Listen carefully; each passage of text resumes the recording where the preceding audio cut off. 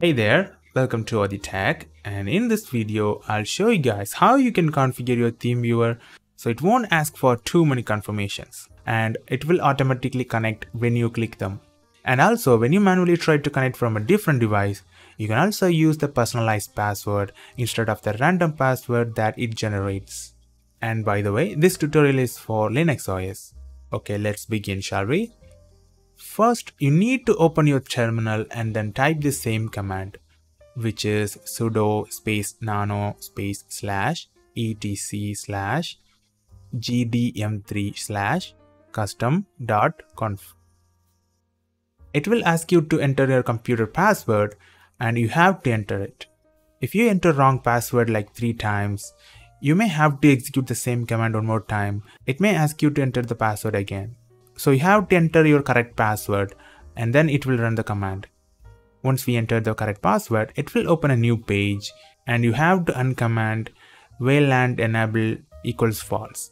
Just remove the hash in front of the command and then press Ctrl X at the same time and it will ask you to save the modified buffer. And for that you have to type Y and then press enter. Press enter one more time and it will save and exit from this page. Now restart your computer and see the results. Now my computer is back online. Let's connect to see if it's asking for confirmation or not. As you guys just witnessed, it no longer asks for any confirmation. Although I already configured one-click connect in my TeamViewer, so it connected without even asking for a password. So let me show you how you can configure that. First, you need to make an account in your TeamViewer and log in it on both devices with the same account. I already have an account on it, so I log into it.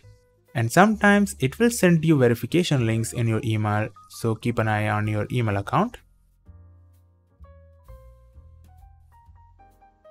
Now open your TeamViewer and click Extras. There you can find options. From there, you can see General. Click that one. And there you can see an option that says Start TeamViewer with a system. You have to enable that. This will automatically open your TeamViewer from the background whenever your PC turns on. I want the ability to connect this device via LAN, so I will change this incoming LAN connections to accept. So I can connect this locally. Local means I can connect with the normal local IP address. And now you have to click the apply. Once you have done that, go to the security tab.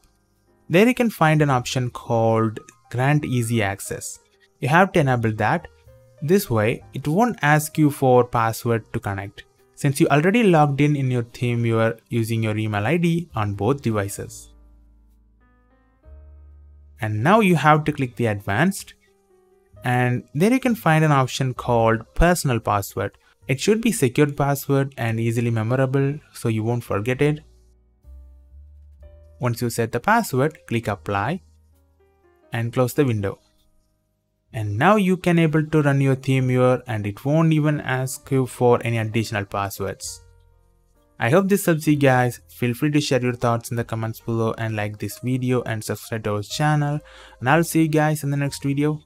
And bye.